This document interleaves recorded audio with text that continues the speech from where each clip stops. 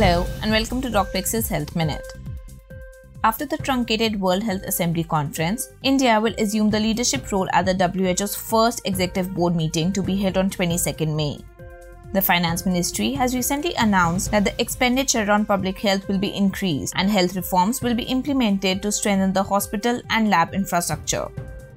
The new ELISA-based diagnostic tools developed by the National Institute of Virology, Pune, can detect the COVID-19 antibody in just 7 to 14 days of infection. The kit is also far more accurate than the rapid test kits.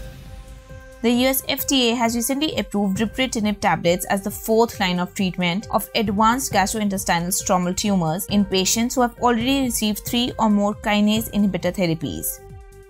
Today marks the birthday of Edward Lewis, an American geneticist who won the Nobel Prize for Physiology or Medicine for his discovery of functions that control early embryonic development. Edward Lewis, together with 2 other scientists, determined the 15 key genes responsible for the body plan and body segment formation in Drosophila melanogaster.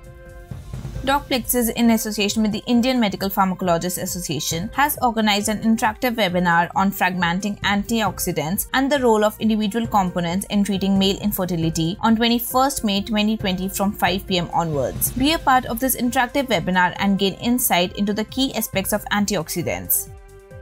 Despite huge funds being invested for the development of a vaccine against COVID-19, a UK official recently stated that a successful vaccine might never be found. In such a time of health crisis, Docplexus urges its community to share their views about the possible measures to combat the situation. These were the latest happenings in the medical field brought to you by Docplexus, India's largest online community of doctors. Stay tuned for more insights in the form of Docplexus Health Minute. Happy Docplexing!